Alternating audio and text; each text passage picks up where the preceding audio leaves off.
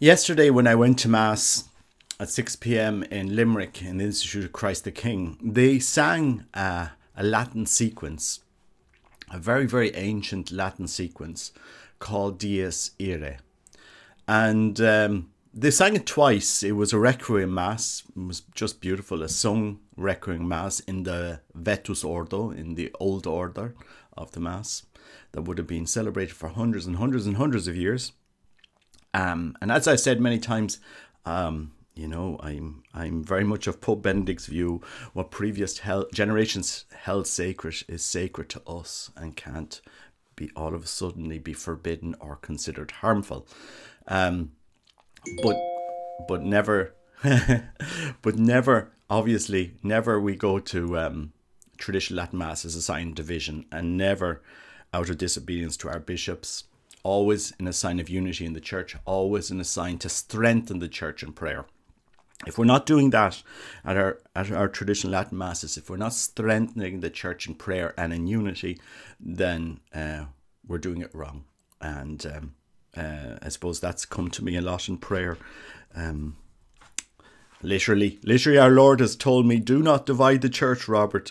Those were his exact words to me. So quite a stern message from him one day. Don't divide the church, Robert. So I'm just very cautious when anything I put on my YouTube channel now, that I'm doing what Christ is telling me, to unite us around Christ. But I also have to recognize it was in the traditional Latin Mass that I was most nourished, that Christ really came forth to me, showed me himself crucified in Calvary. And so I'm just reflecting on my own spiritual journey here. I'm quite chaotic spiritual journey in my life, if anything else. And like, I suppose sinners are sinners, and I'm definitely one of them. Don't hold myself up to be anything other than that. I've actually written it on my arm. Ton amartalon, a sinner. Ton amartalon. Kyrie, Jesu Christe, uton Theu, eleison me ton amartalon. Lord Jesus Christ, Son of God, have mercy on me, a sinner. That's who I am, loved by God, and I recognize his mercy in my life and what he is asking me to do. But yesterday, I was listening to Dies Irae. It was sang twice. I've read it hundreds of times. I've read that poem so many times. Sadly, it was removed in the last 50 years. Don't know why. One of the most beautiful sequences in the church. And, it was sung twice. It was sung during the Mass. I could hear it. And then Canon Leboeuf came out at the end and he sang it again. And for some reason, I woke up this morning and I said, I'll look up Dies Irae and I'll meditate on the words again. Why was it on my mind this morning? Dies Irae, Dies Ille, Dies Illa. I said, okay, well, I'll just do a video on Dies Irae, because many Catholics don't know this sequence that was in our liturgy for hundreds and hundreds and hundreds of years. It's quite a shocking meditation, because it's on our death. It's on the last days. It's what we will have to give account to when we get to heaven. We will have to give account of what we have done and what we failed to do. People don't realize this. God respects our freedom. God respects our freedom, and but he also will ask us to give account for what we did in our life. So I'm just going to go through this sequence, and just meditate along with us on this. So I'll read it in Latin, and there's how many stanzas? There's 29, I think. 29 stanzas. So I'll just go through them in Latin and the formal equivalents, just to bring you into up to educate Catholics on this sequence in Latin. Dies Irae, Dies Illa, solvet saeculum in favilla, teste David cum Sibylla. The day of wrath, that day will dissolve the word to ashes. This is the testimony of David along with Sibyl. Quantus tremor est futurus, quando iudex est venturus, cunta stricta discussurus. How great will be the quaking when the judge is about to come, strictly investigating all things. Tuba mirum spargens sonum, persepulchra regionum, coget omnes ante thronum. The trumpet scattering a wondrous sound through the sepulchres of regions will summon all before the throne. Mors stupebit et natura, cum resurget creatura, judicante responsura. Death and nature will marvel when the creature will arise again to respond to the judge. Liber scriptus prophetura, in quo totum continetur, unde mundus judicetur. The written book will be brought forth, in which all is contained, from which the world shall be judged. Judex ergo cum sedebit, quod latet apparebit, nil in ultum remanebit. When therefore the judge will sit, whatever lies hidden will appear, nothing will remain unpublished. Quod sum miser tunc dicturus, quem patronum rogaturus, cum vix justus sit securus.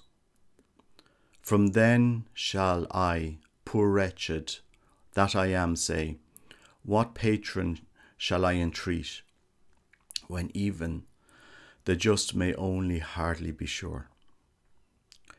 Rex tremende majestatis, qui salvandos salvas gratis, salva me fons pietatis.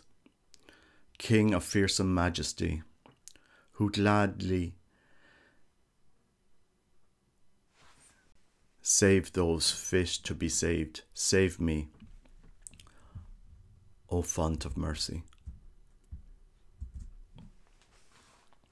Recordare Jesu pie, quod sum cause tue vie, ne me perdas illa die. Remember, merciful Jesus, that I am the cause of your journey, lest you lose me on that day. Querens me, sediste lassus, redemiste crucem passus, tantus labor non sict casus. Seeking me, you rested tired, you redeemed me, having suffered the cross. Let not such hardship be in vain. Juste judex ultionis, donec fac remissionis, ante diem rationis. Let judge of vengeance make a gift of remission before the day of reckoning. Ingemisco tanquam reus, culpa rubet vultus meus, supplicante parce Deus. I sign like the guilty one, my face reddens in guilt. Spare the imploring one, O God. Qui Mariam absolviste, et latronum exaudiste, mihi quoque spem dediste. So you absolved Mary and heard the robber, gave hope to me also. Parces me non sunt digne, sed tu bonus fac benigne, non perenni cremere igne. My prayers are not worthy, but you, who are good, graciously grant that I will not be burned up by the everlasting fire. Inter ovus locum presta, et ab edis me sequesta, statuens in parte dextra. Grant me a place among the sheep, and take me out from among the goats, setting me on the right side. Confutatis maledictis, flammis acribus addictis, voca me cum benedictis. Once the cursed have been silenced, sentenced to acrid flames, call me with the blessed. Oro supplex et acclinis, cor contritum quasi cinis, gere curam me finis. Humbly kneeling and bowed I pray, my heart crushed as ashes, take care of my end. Lacrimosa dies illa, qua resurget ex favilla.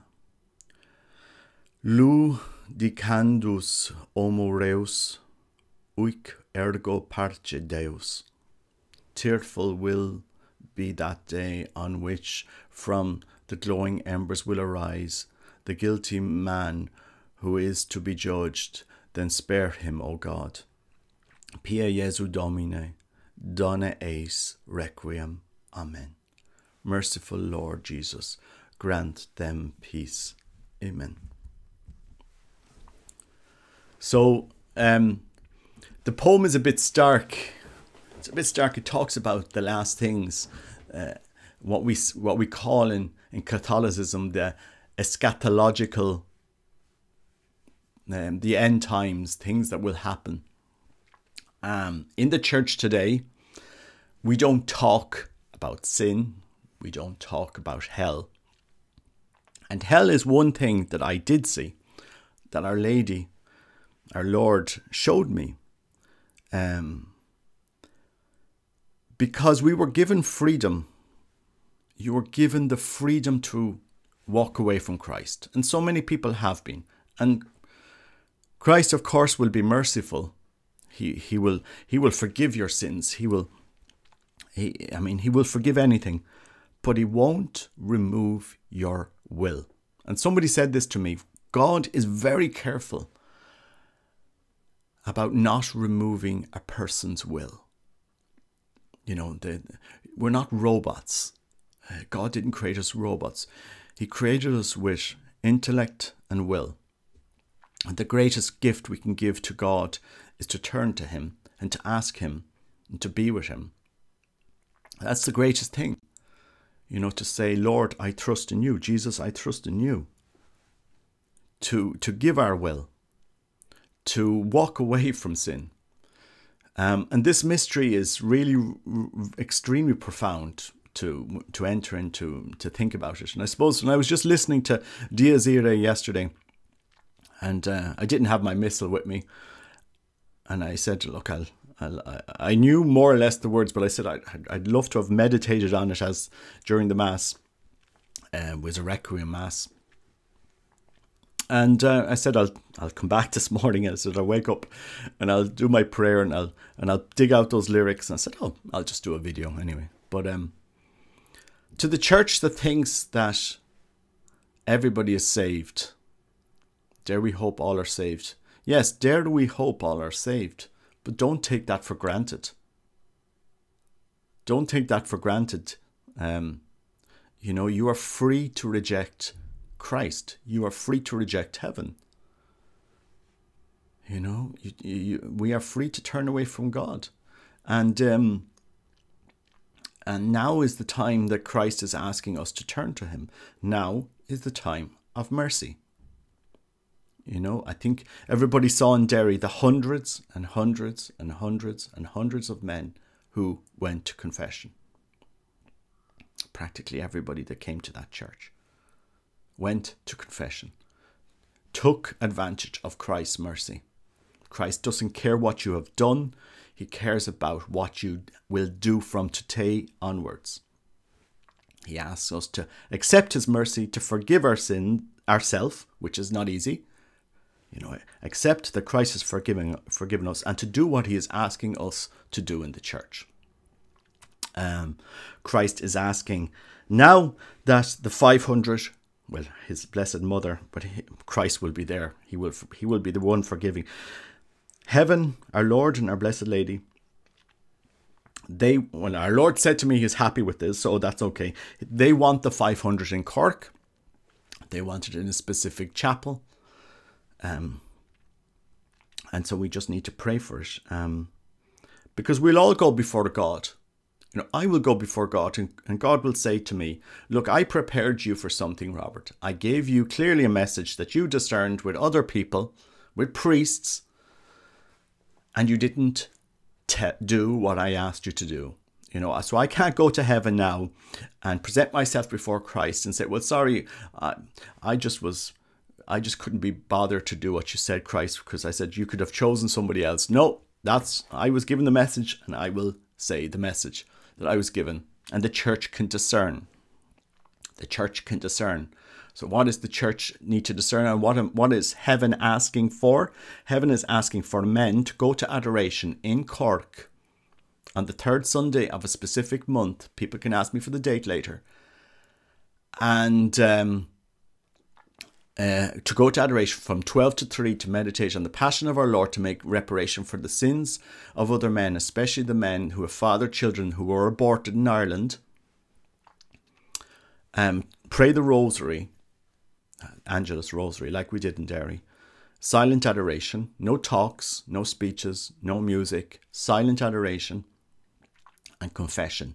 And like in Derry, hundreds and hundreds and hundreds of men will go to confession that day for hours. It will happen. But I suppose I leave it to the church to discern what is being asked for here. That we make the sign of the cross over Ireland with these locations: Derry, Cork, Dublin, Galway, Knock. And that this will be the road to the triumph. This is the road to the triumph. Derry understands this. And Our Lady has been preparing this for a while. And so I asked the church to cooperate with heaven on this. But look, let them discern. Let them discern. There's a reason I'm meditating on Dies Irae this morning.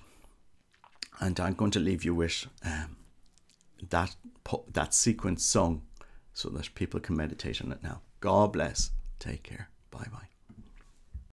Dies irae, dies illa, solvet seculum in famiglia,